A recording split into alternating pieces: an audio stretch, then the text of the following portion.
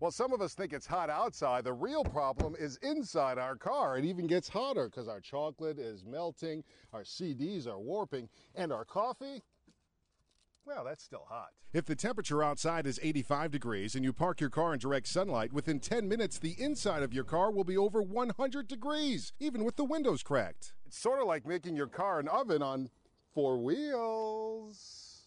So how do we keep our cars cool? With AutoCool, duh.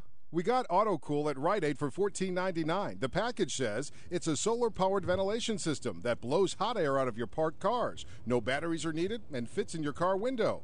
But does it work? So we've come outside to test the AutoCool with Kathy Montanti, who works here at Channel 8. Now, when you're inside the car, does it get hot?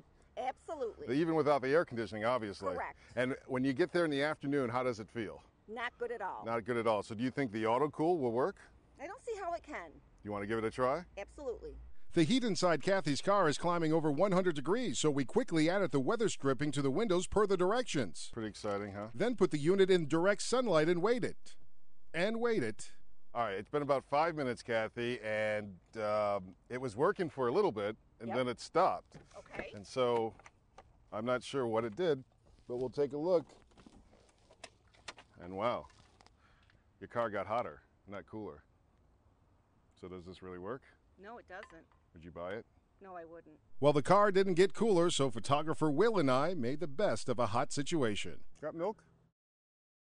And now, you're weather wise.